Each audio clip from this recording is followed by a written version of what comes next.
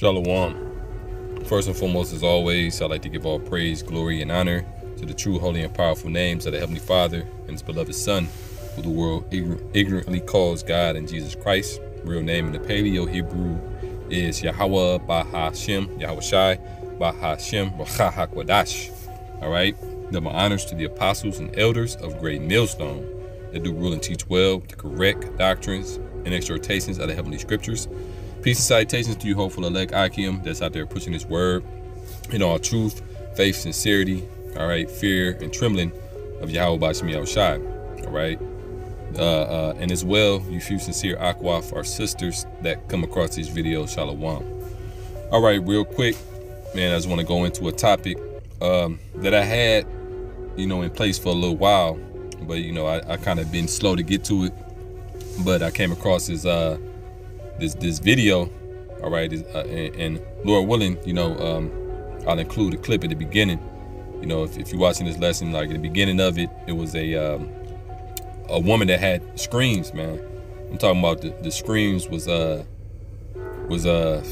pronounced, or if I'm saying it right, man, just the screams were, deafening.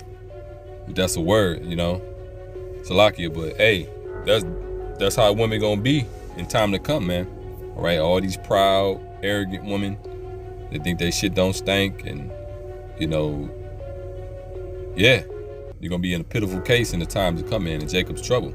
All right, because the house of Jacob was Jacob's name was changed to Israel. All right, Yasher Allah, he is a prince of the power. All right, primarily consists of women, man. All right, there's more women of our nation than there are men, and I think that's a general statement. It's more women in the world than men in general. All right, so this time of great death and destruction is going to be greatly upon the women, all right, of the world, and particularly of our nation. All right, you so-called blacks, Latinos, and Native Americans, all right, who are the true biblical Hebrew Israelites that the scriptures speak of. All right. And you see it, man. You just see the pride and arrogancy oozing off them, man. All right. When we go about our daily lives, these women don't like us like that, man. All right. And it's part of the curses, of course. And for a woman to like you, you really got to be a wicked nigga. All right. You got to be in the world, consumed with, you got to be of the world. But Yahweh Shai, our Lord, who the world called Jesus Christ, He called us out of the world. All right, He said, be ye in the world, but not of the world. Yeah, we got to be in the world. We got to do, go to work and do our daily necessities and whatnot. Scriptures say money is a defense. So we have to get our substances in order, okay, as men. All right, but we're not of the world, man. All right, we're not, focusing on participating and being immersed in this world about, a damn, resting here pretty much. What it say in Micah chapter 2 and 10? It say, depart, rise and depart, for this is not your rest. Okay, because it is polluted, it shall destroy you even with a sore destruction. All right, first mentally, morally, spiritually, it's going to destroy you. And then physically, it's going to destroy you. All right, everything about this society breeds death. Okay, but anyway, so but women, they like that, they love that. All right, they love death. They love it when you got that vibration of wickedness on you, man. All right, and I know, back in the world, being a nigga, women be choosing, as they say. All right, but hey, man, the woman I want to be choosing more than anything is the Ruach Kodash. All right, the Holy Spirit, Sophia. That's the woman we ought to be wanting to be choosing on us. Okay, and she's not manifest unto many. All right, so that's what we want. But anyway, so I got a few precepts compiled here. All right, as it pertains to this topic. As you see, nigga women are going to die gruesome deaths. All right, a lot of women are going to be ravished. In that video clip that you've seen in the beginning, the woman was being abducted, taken in the trunk of someone's car, while he had onlookers that was seeing the whole thing go down. All right, but they was powerless to stop it, you know. And then he drove off, and that was that, you know, taking her back to wherever to do what he gonna do, you know. So a lot of women are going to experience that, man.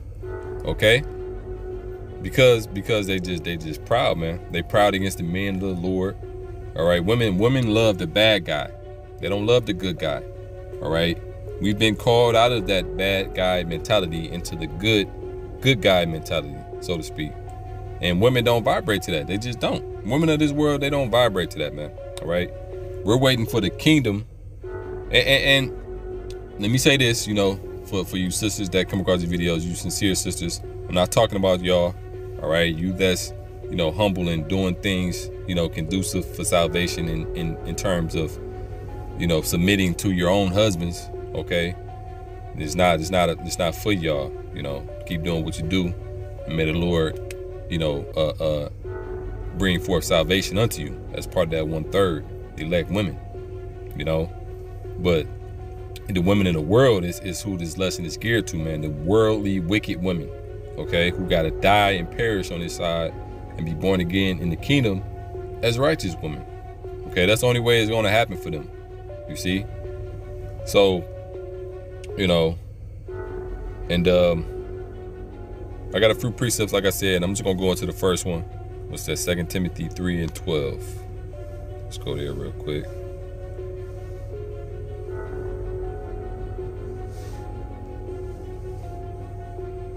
Let's see. 2 Timothy chapter 3 and verse 12. It says, yea, all that will live godly in Hamashiach Yahushai shall suffer persecution. Okay? Speaking unto us, men of the hopeful elect, Lord willing, we be of that number. All right? We've chosen a path of godliness. All right? To be a Hamashiach or Christ-like, you know, walking in his footsteps. You see? And because of that, we're going to suffer persecution. Because Yahushua even said, he said, a servant is not greater than his master. Okay? And we are servants. We're walking, you know, as disciples, believers. So we're going to undergo the same persecution as he did, man. Okay? Let's look at this word persecution real quick. I want to get it in Google. All right. Persecution in Google. Hostility, ill treatment, especially on the basis of ethnicity, religion, or sexual orientation or political beliefs. All right. So, you know, in this case, you know, religion, but it's not a religion. This is the truth is our nationality. Okay, that's what we're coming back to. We're not coming back to, you know, religion, a man-made religion. This is divinely of the Heavenly Father. This just is what it is. We're Israelites. We're Hebrew Israelites, man. Okay, so persecution is what we've been experiencing all within the society, man, and definitely from the women of our nation, man, of the various tribes. Okay, you see, hostility, ill treatment. You know, they treat us with disrespect, man. You know, illy. Okay, it says especially on the basis of ethnicity, religion. Okay, we got that, but okay, so you know, and they tend to be hostile towards us, man. Okay, because we're coming in the vibration of righteousness, therefore they're hostile to us. All right, so that's pretty much the point on that. And let me go back. Verse 13, 2 Timothy 3:13. It says, but evil men, you know what? Nope, that was the point. I remember that I put that precept there for that very purpose. Okay, you know. Now let's go to the second one, Micah 7:10. Now this is pretty much, man. This one right here speak volumes. It's like it went to the wrong thing.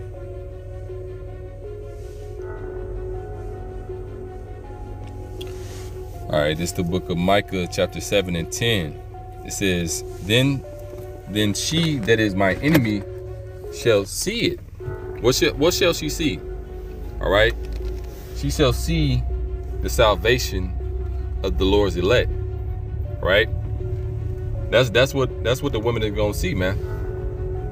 The wicked women, They're going to see the men of the Lord who have been striving and surviving in this truth of Yahweh Bashmi Al-Shai, the true creators of heaven and earth. All right.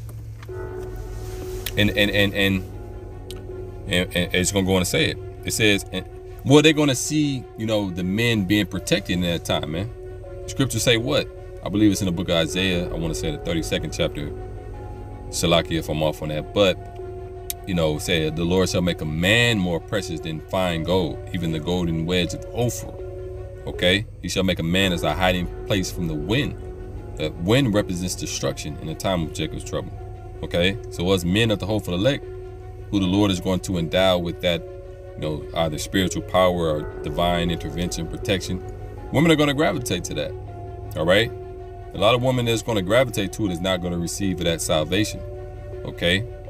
What's that? Isaiah the 4th chapter. All right, 7 women shall take hold of one man. 7 represent completion. So, you know, it can be an infinite amount of number, or a number of women that's going to come to an elect man. All right? For salvation. Asking to, you know, for their reproach to be taken away. Lord will not grant that precept. You know? So that's just what it is. So let me read this again. Micah 7 and 10. It says, then she that is my enemy, okay, 2/3 of the women of the nation of Israel are enemies unto the hopeful elect. All right. They're not with us right now. They will be in times of calamity, but like I said, for many of them, there's going to be too late. But in the kingdom, for sure, we're going to have our women back. All right. And that's going to be that. But it says, then she that is my enemy shall see it, and shame shall cover her, was said unto me, where's the Lord thy power? Okay. So these women is going to be in shame. All right. Let's look at this word shame as well. In Google, it says shame, a painful feeling of humiliation and distress caused by consciousness of wrong or foolish behavior. All right. So all these women out here that's, you know, riding the cock carousel, you know, from cock to cock. Excuse my French. All right. You got to say it that way because, you know, that's what it is, man. Women are in whoredom right now. All right. The scriptures even say there should be no whoredom of the daughters of Israel, roughly paraphrasing. Okay, but that is what it is right now. All right. Oh no, it say thy daughter shall be a harlot in the streets. Okay. So, and that's a telltale sign that a nation has been destroyed, man, when their women are destroyed. Okay. That's the glory of a man, is the woman. All right. If our woman ain't with us, then you already know that we fucked.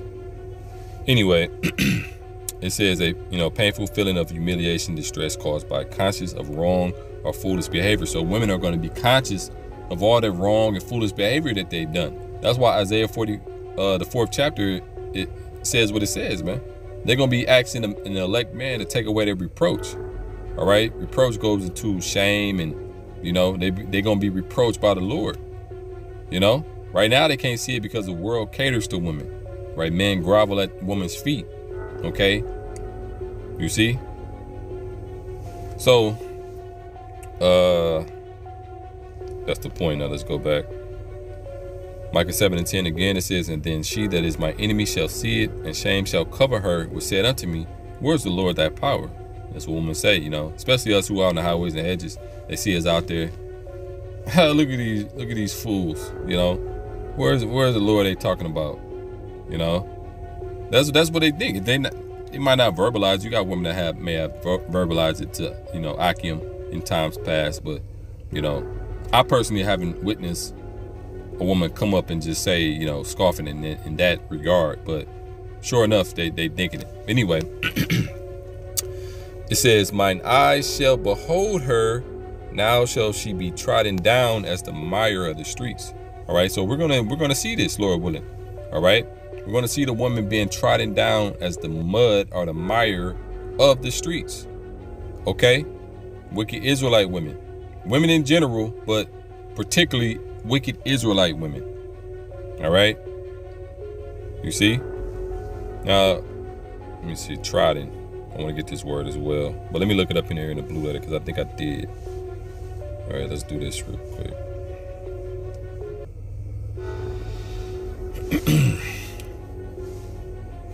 Strong's H4823. Mirmas.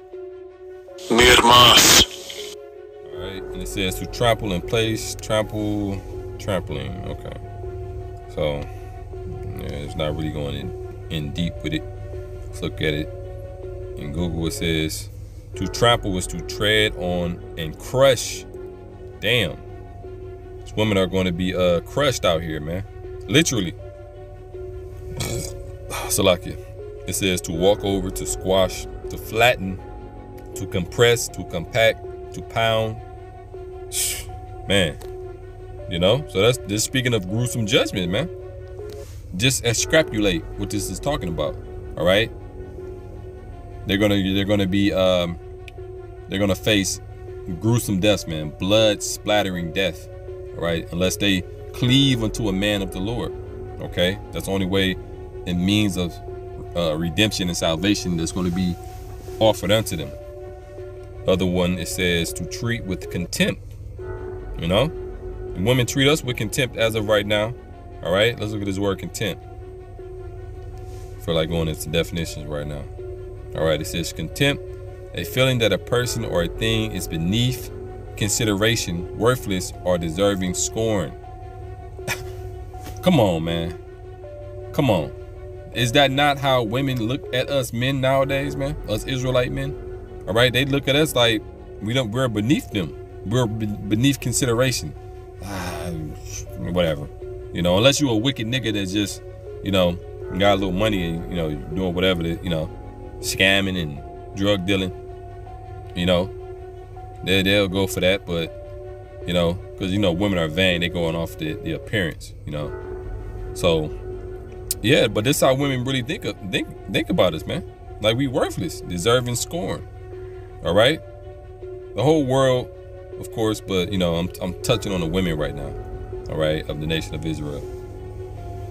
It says disregard for something that should be taken into account. Disregard for something that should be taken into account. We should be taken into account, but we understand, all right, that this ain't our time to shine.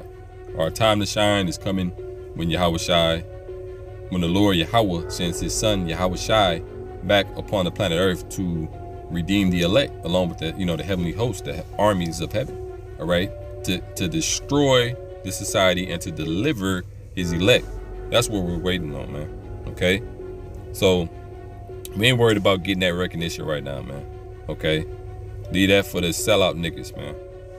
Anyway, so that's the point. All right, and we can actually go to the next precept that I got here. 1 Thessalonians 4:7. Let's go there.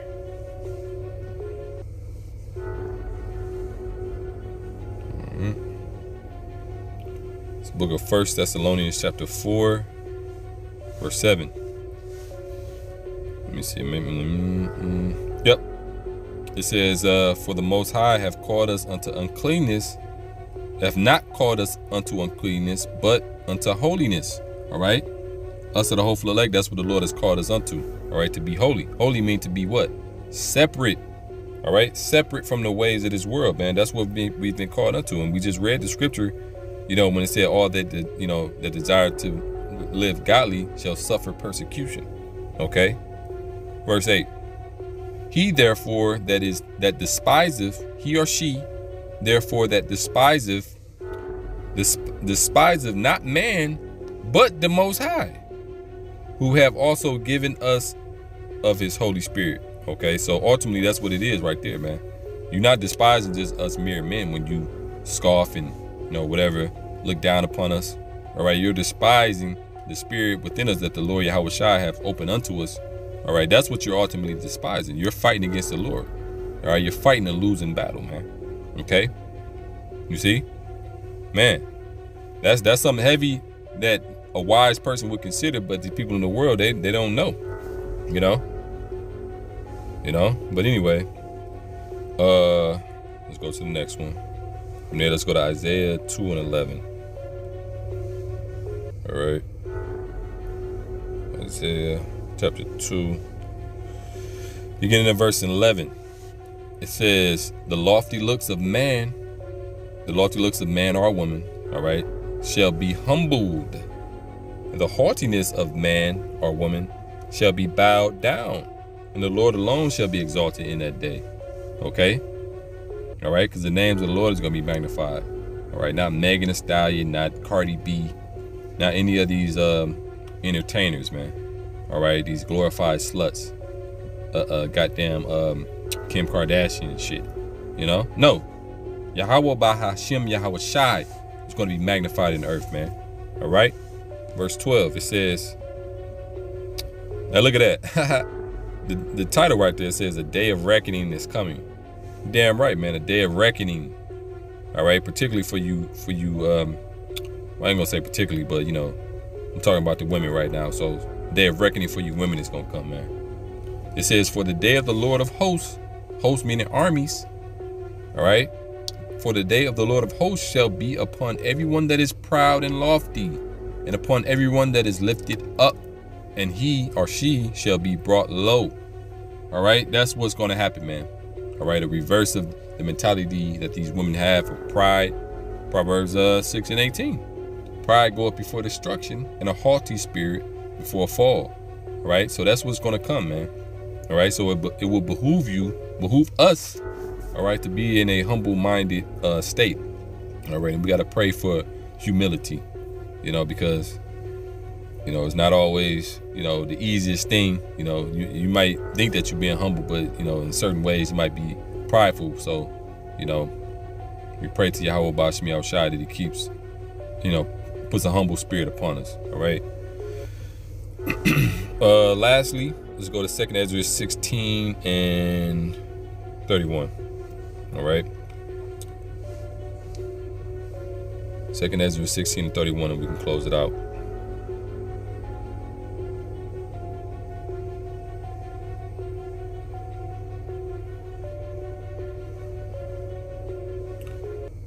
All right.